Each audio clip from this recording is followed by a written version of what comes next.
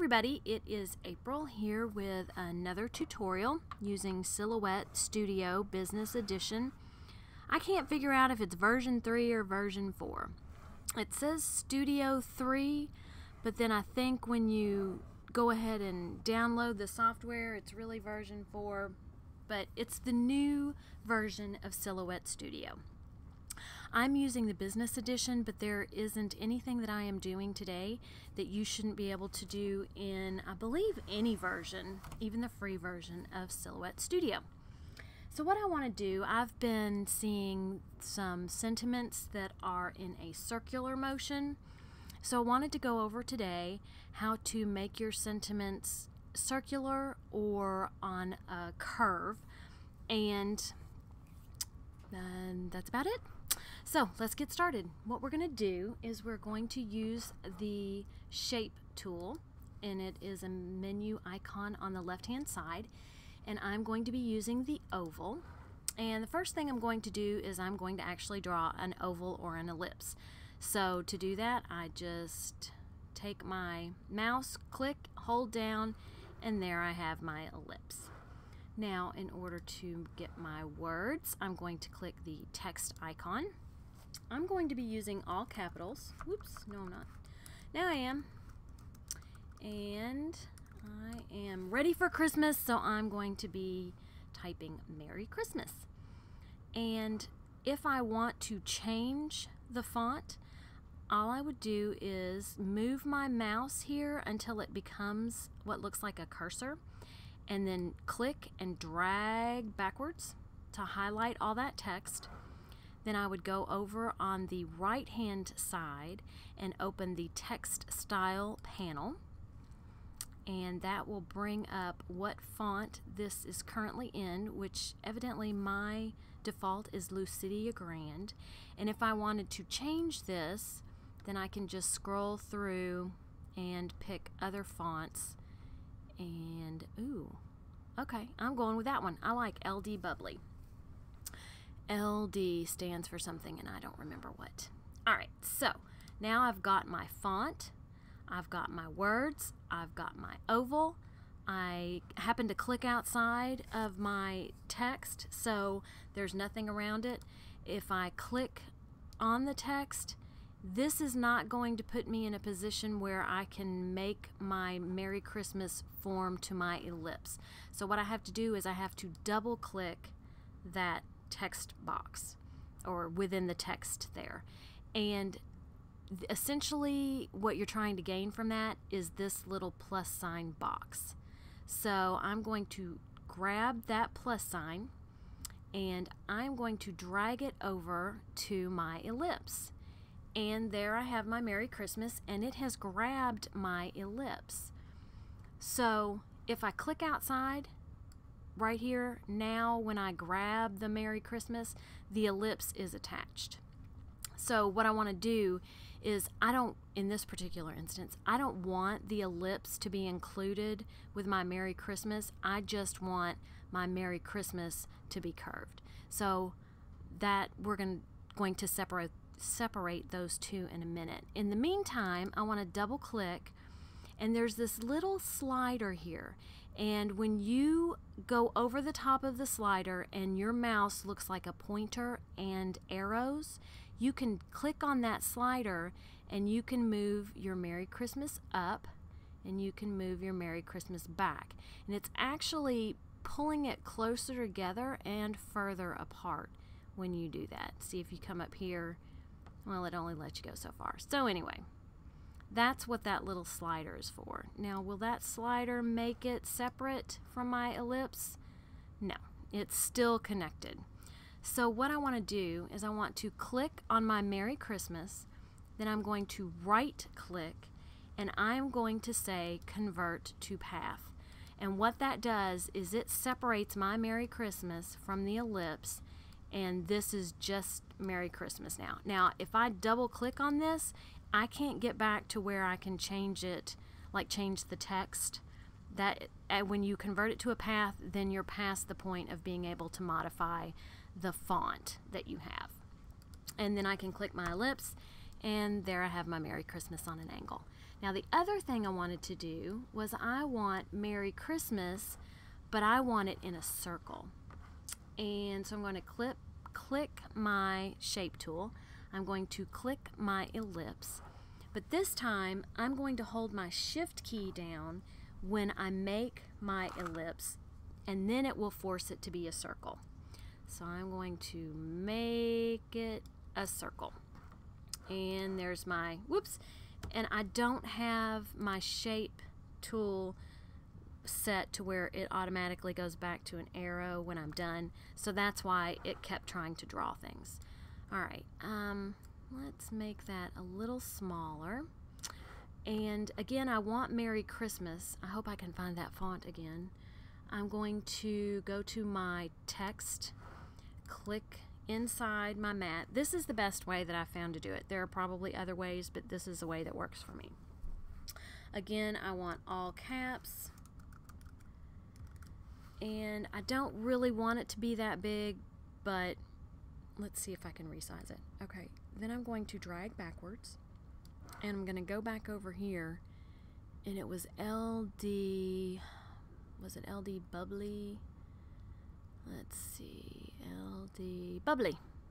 Okay, because I think that font is really cute. And actually, using that font made the Merry Christmas small enough that I am happy with that size. Yay! Alright, so now I'm going to take my plus sign. I'm going to click on it, and I'm going to drag, and there it gets attached to my circle. And I'm going to drag it down here so that I can see what I'm doing. And I can't decide if I want Merry Christmas twice or once. I'm going to say twice. Let's see what happens when I duplicate. Alright, so here I've got a duplication now. Can I double click on it? Yes. Okay, so now I'm going to take my Merry Christmas and I'm going to drag it over here. So there I've got a Merry Christmas on the top. Oops, double click in there. So as long as I double click and I use this circle with the pointers, then I'm good. Now I'm going to go over here to my character spacing, and I'm going to space it out a little. That's a little too much.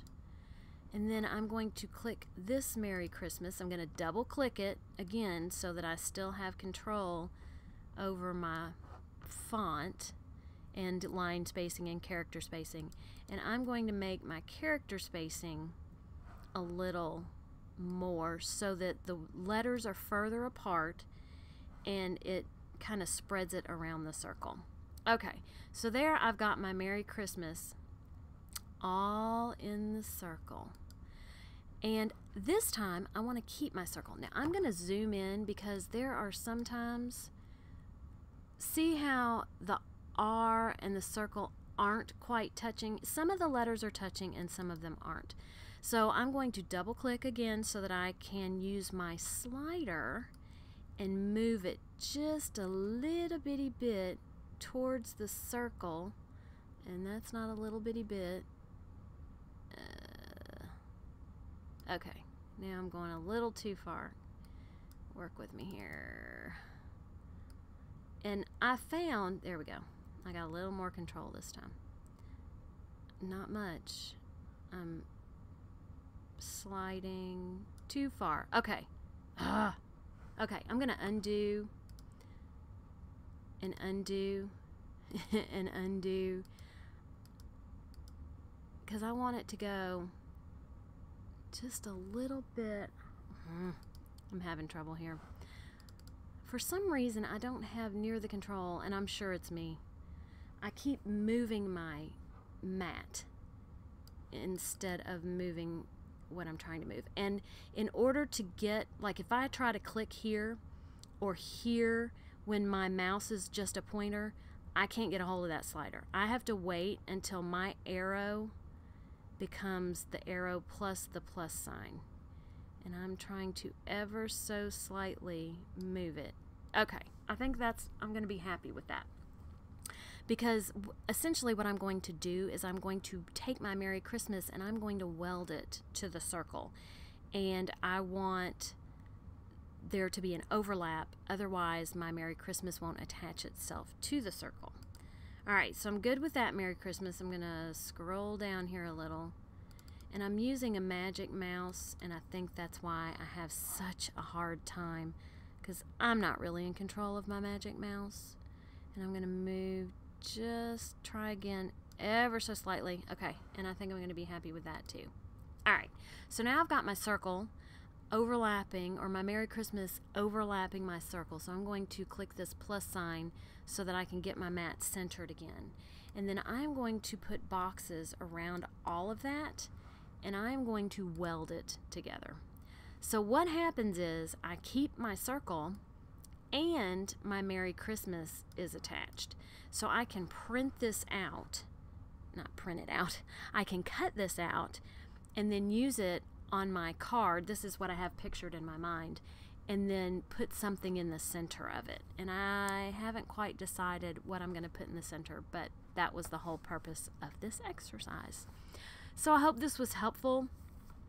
You can also use the other shapes, and you can use any shape that you make, not just the shapes from the shape tool, and then use that circle with a plus sign in the middle. Remember, you have to double click your text, and then once you see that circle with the plus sign in the middle, you're good to go.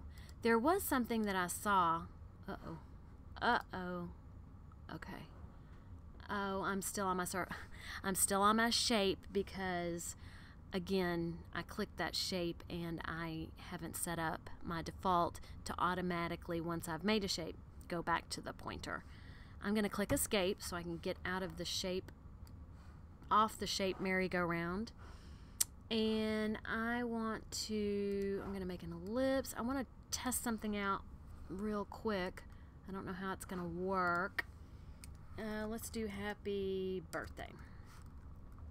I know y'all are already tired of Christmas and it hasn't even gotten here yet. See, I have absolutely no control over my mat. I don't know why, because it's a magic mouse and I'm no good with magic. Okay, so I'm going to click outside of this, and then I'm going to make a hand and click in the box. And here's a plus sign here. And I don't know if that works the same way. Yeah, see, I don't even know what this thing does. Okay, so I was thinking maybe it would do the same thing as the plus sign with the circle around it when I double clicked, but it does not. So I'm clicking escape. I don't know what that does. I'll have to figure it out, and then I'll share it with you all. So if you like this video, give it a thumbs up. If you would like more content like this, please subscribe so you don't miss anything, and you all have a great Halloween. And if it's not Halloween anymore, have a great day.